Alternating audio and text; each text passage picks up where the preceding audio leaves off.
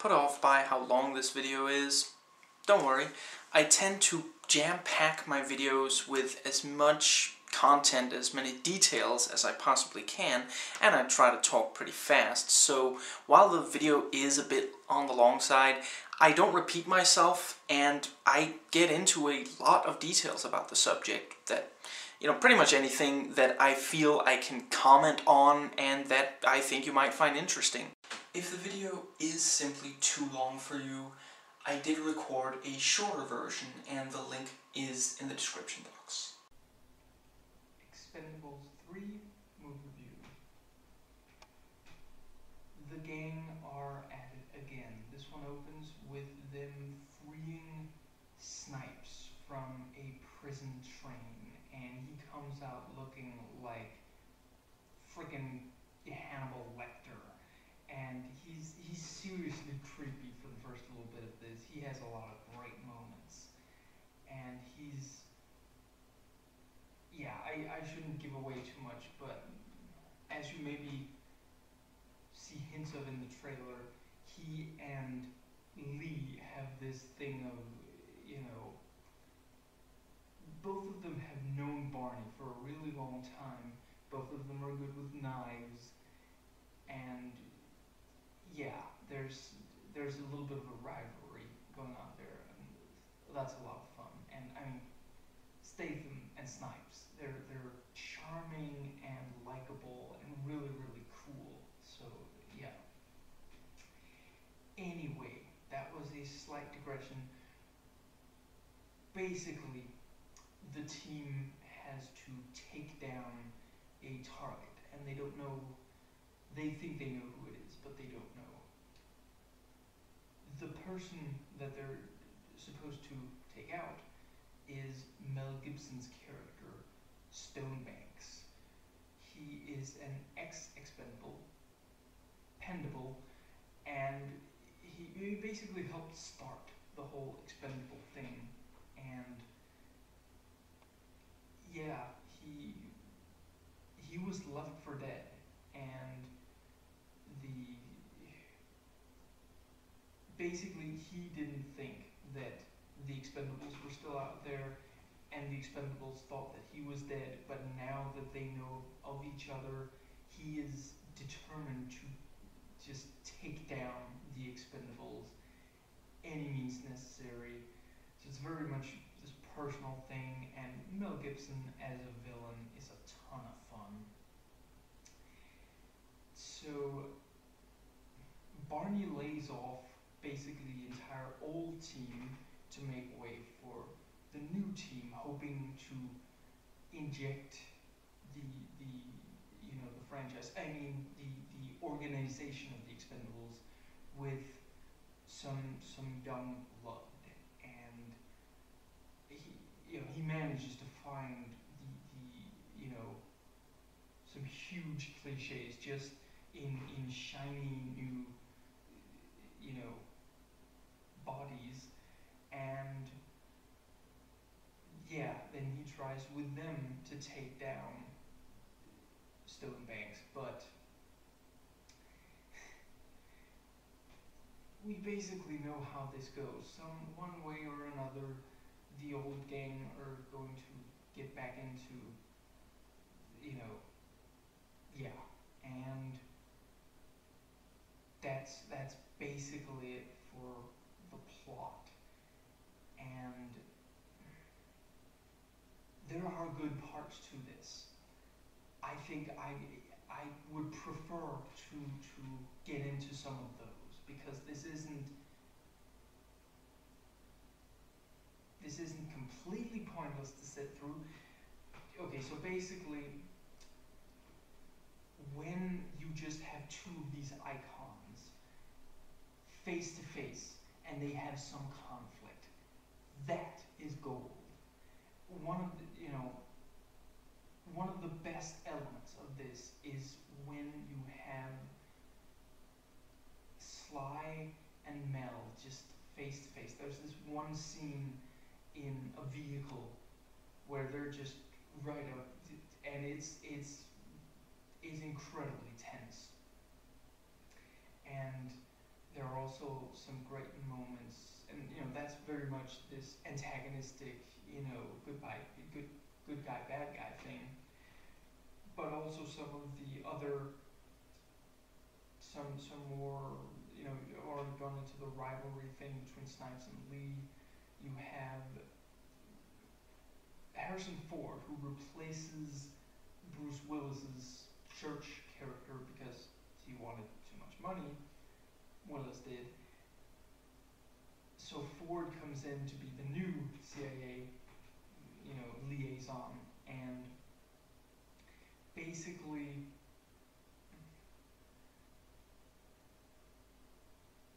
Sly and Ford have this kind of, when Sly comes back, and he didn't manage to kill Stonebanks on that first attempt, and he's like, you didn't tell me who I was up against, and Ford is like, you knew exactly what we knew, and it's this great,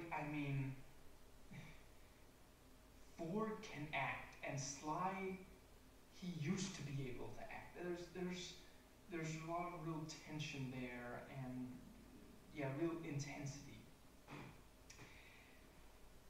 When this gets a lot of good from the new editions, and with that I am mainly referring to Snipes, Banderas, and Gibson. I will get into the new breed. Yeah. But whenever at least one of those are on screen, which is not anywhere near enough, you're having fun.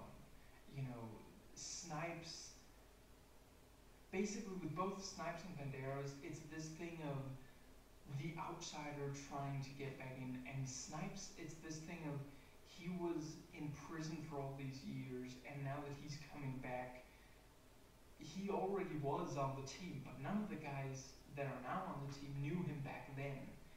So he's kind of trying to get back into that, and with Banderas, this is the thing, of the various reviews that mention him, it seems to be very much a love him or hate him kind of thing. I loved him. He never shuts up. If he's on screen, possibly even if not on screen, if he is in the vicinity of the scene, he does not shut up. He is constantly going on and on about anything, everything, all the time, and it is so much fun. He is he's almost sort of flamboyant. He's like one of the first scenes you see him in. He is introduced just,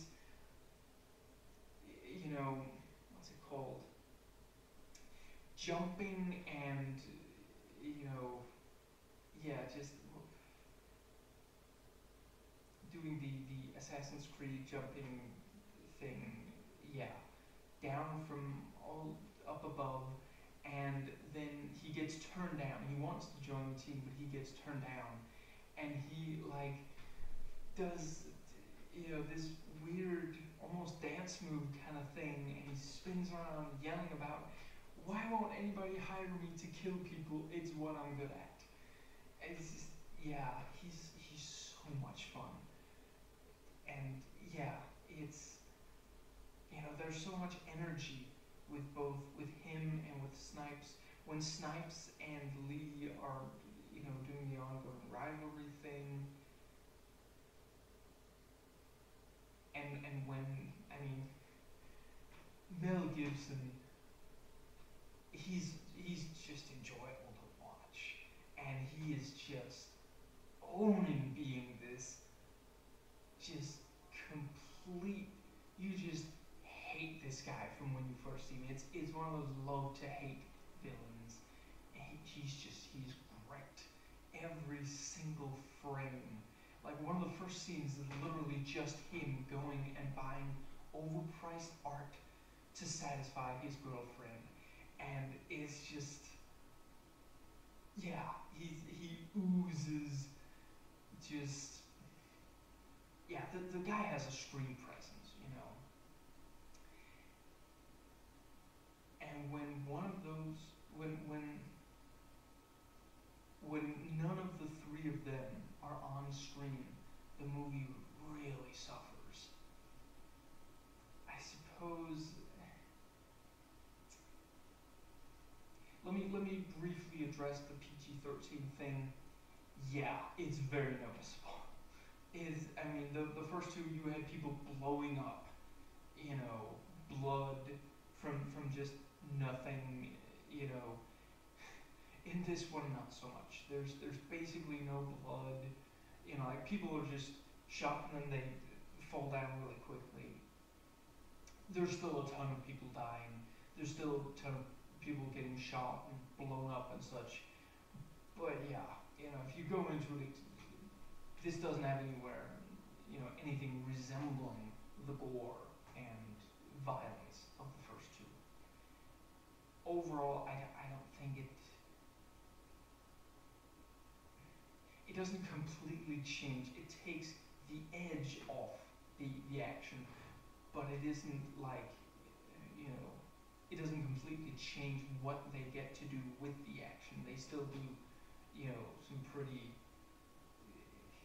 yeah, some big gags, and yeah.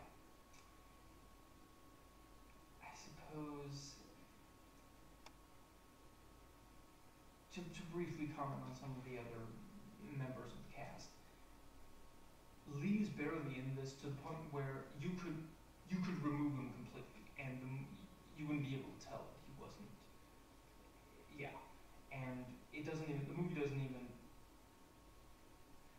When you have Jet Li, you want to see him fight, but nope.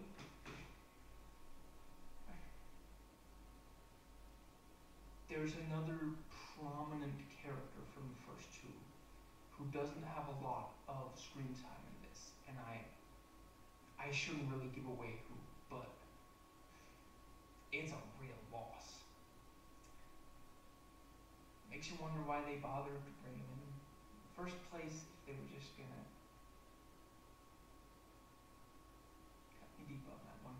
But yeah, I suppose that Kelsey Grammer's fun enough. He's believable as this, you know, aging badass kind of. He helped put the team together, and I guess that pretty much covers it. I already mentioned Ford a little bit. He's a lot of fun. He's really, I mean, he's got that gruff, you know, in charge kind of thing. Yeah, Robert W. does not have anywhere near enough screen time in this, and I think that pretty much covers. Yeah, so the new team. Basically, once the, you know, I guess pretty much the middle third or so of the film is focused on the new team, with Sly going around recruiting, aided by Kelsey Grammer, who picks people, and yeah, it's very much the kind of thing that you expect from this kind of sequence. He sees what they can do. You know, he meets them, sees what they can do. Okay, on to the next one, and then after all that, we get a mission with them, and they're pretty decent. I mean, they're not necessarily good actors. I think maybe especially the woman. I'm sorry, I don't. Rouser. I want to say Rouser. I mean no disrespect, but I don't really follow martial arts kind of thing. You know, please don't kick my ass.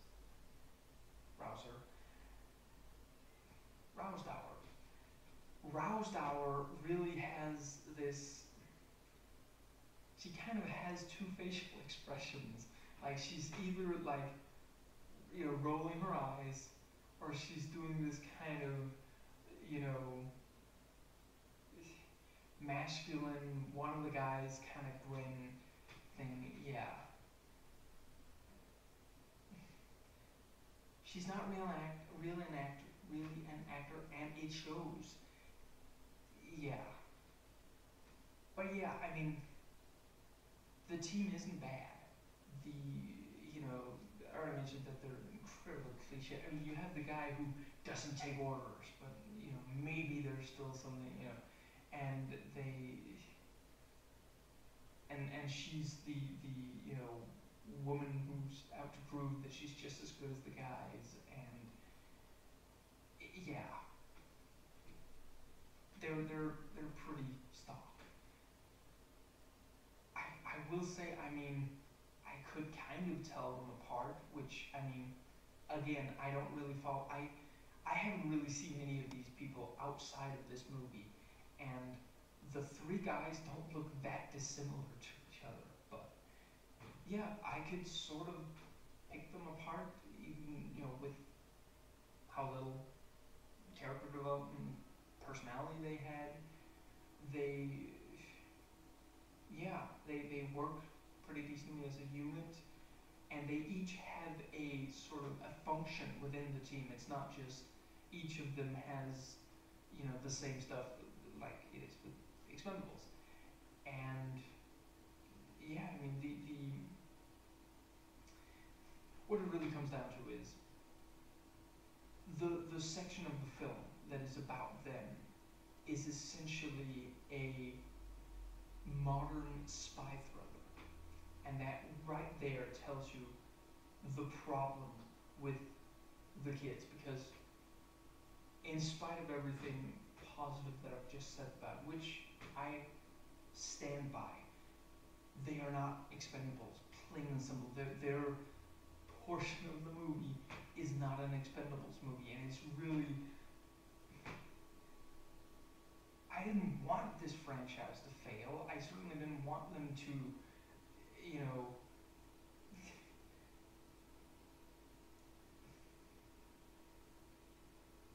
I didn't want this to happen. But it's sadly, it is kind of predictable. I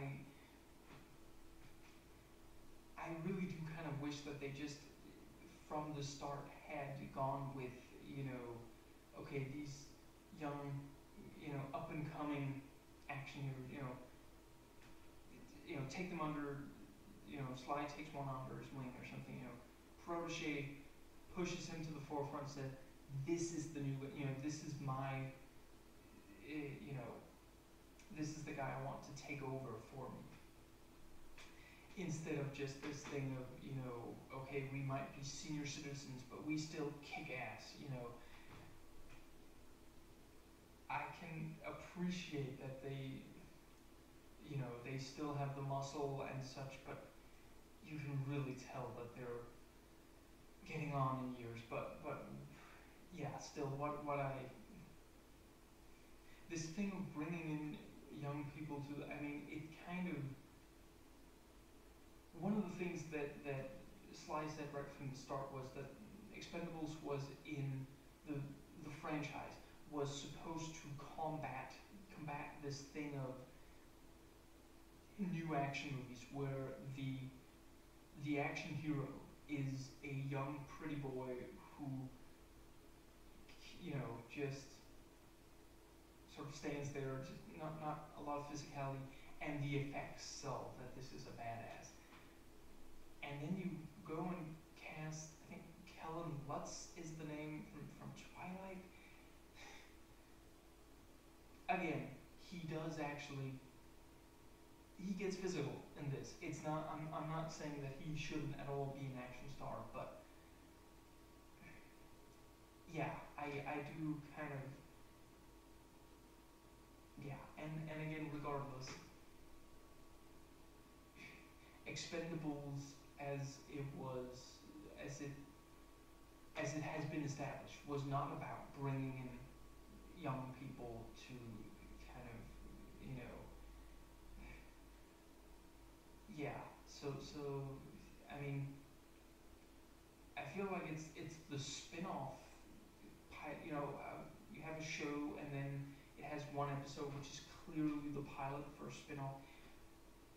I wouldn't mind watching the spin-off. I'd like to see. I mean, you know, throw Tom Cruise in there. You've got a Mission Impossible movie.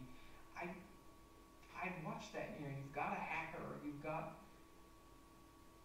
I swear the other three had like different jobs or seemed to make sense at the time. But at least you've got a hacker, and you know the others. They know what they're doing. That's another part of the thing here is there's a lot of stuff. I mean, when you go to this movie, when you go to a movie that's supposed to be this big 80s throwback, you expect, you know, OTT action, not just a lot of stealth stuff. There's very little OTT action in this. The climax does have some, but without giving away exactly how or why, it is very, very. They basically stole the climax from a different movie. So, yeah. Now,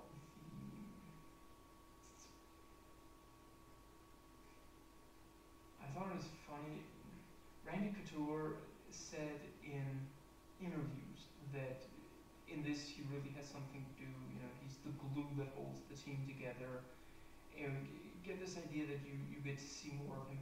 Nope, doesn't happen. He has about as much personality or as many lines as he did in the second one. I'm not. In the first one, he had this kind of neurotic thing that didn't even really come into play here. The movie has far too many characters to, yeah. I don't even know why they kept around. Yeah, someone like Couture, because he doesn't really have anything. I mean, with Christmas, you have both the link, you know, Barney, both Christmas and Dr. Death, Snipes' character, are longtime friends of Barney's and knife-wielding allies of his. So you have that rivalry between the two of them and this whole thing. Dolph does get some funny stuff. Yeah, just overall, there's not really a lot for the various characters to do, as usual. And now there's just even more of them that, yeah.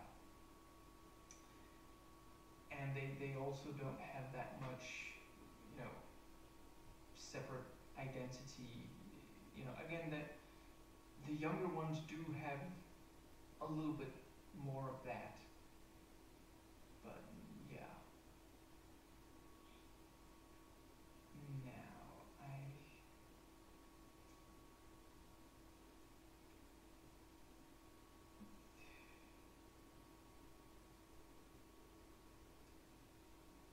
suppose I also found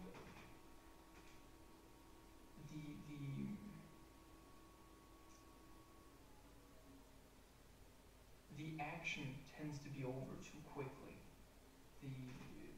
It's just very much like you've seen the trailers, them stopping, them rescuing Snipes from the train. From the trailer, you get the idea that that's going to be a scene that takes a little while. It's over in just no time, and okay, on to the next one. And I mean, there are barely any set pieces in this that are, I mean, that first one is a little interesting with them going up on this, you know, armed train in their one helicopter, and then when they attack Stonebanks, part of the attack is them in this suspended cargo container. Also a cool idea. Other than that, there's not really anything particular. Beyond that, it's just shooting, hand-to-hand fighting. That's about it. yeah, it's not very memorable. And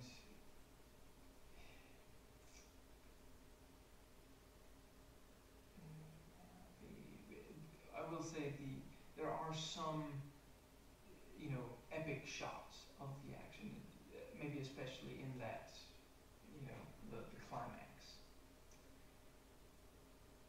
Now,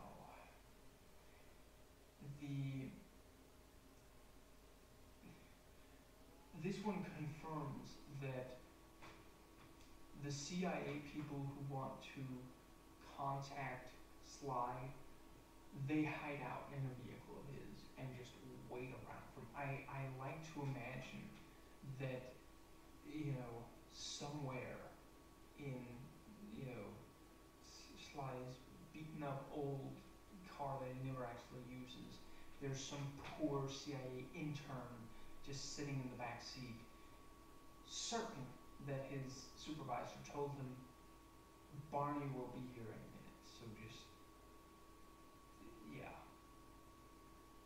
The hand-to-hand combat stuff is done in close-up. I thought we got this out of our system with the first one. The second one did so well, actually. From what I can tell, which is not a lot, Roused Hour is great at fighting in this, but we're never allowed to see it. Way too close, way too, you know, quickly cut, swiftly cut, and yeah, you lose so much, and it's really too bad. Now, the dialogue, a little of it is actually not awful. Most of it is awful. Props to Gibson for actually infusing some life and some energy into these incredibly dumb and not even well written dumb lines. Yeah. Now,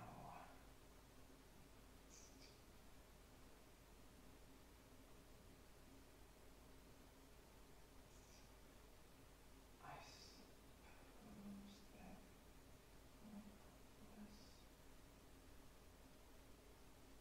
it was a lot of fun to see Snipes doing action again. I wasn't entirely sure. I tried to see, I mean, with Blade Trinity and Beyond, the guy kind of seemed to just phone in his performances. A lot of the stuff that his character does in this might just be a stunt guy. I really hope that he, you know, I mean, out of prison, having a chance to, I mean, it's Sly, it's the gang. I want to believe that he was the one who did it, not some stuntman. Or at least if he can. That's right, Snipes, I'm calling you out. Prove that you're still. You were the guy whose martial arts moves were too fast for the cameras when filming Demolition Man. I'm sure you've still got it. Come on now. The puns are horrible. They are just absolutely devastatingly unfunny and awkward. Which actually some of the humor in general is just awkward. And they're trying, they're really trying. Now, the drama in this just does not work. And it's again, it's not what we paid to see. We really didn't. Yeah, they between, you know, with the drama and the younger Expendables. Yeah, this is not what we paid to see, guys. I suppose that more or less covers it. will say that it wasn't too much like handheld shaky cam kind of thing on the action in general. The action in general, outside of the hand-to-hand combat, you can see what's going on. You know, keeping in mind that anytime someone dies, it's bloodlessly, and they maybe just fall over really quickly. The movie is 2 hours, where the others were around 90 minutes, and it feels it. There are just... It has way too much to try to do, and it doesn't really... Yeah, so much time is spent on the new team when... Yeah, I mean, it feels like they're hijacking the movie, and yeah, I would watch their movie, but you know, not during an Expendables movie. I suppose that pretty much covers it. And there's, you know, the usual problems in logic,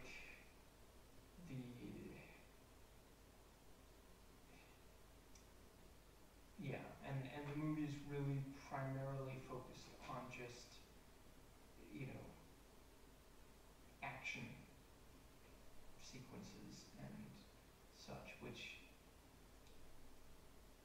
aren't really all that good. They're not as memorable as some of the ones in the first two.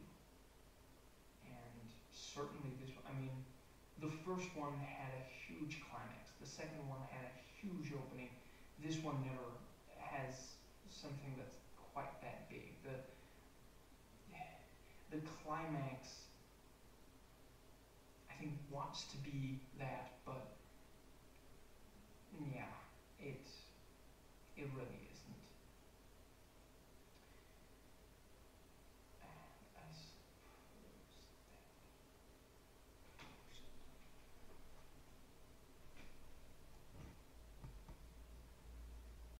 I've reviewed other parts of this series, the links are in the description box. Please rate and comment, and hey, if you like this video, that subscribe button's just waiting for you to click it.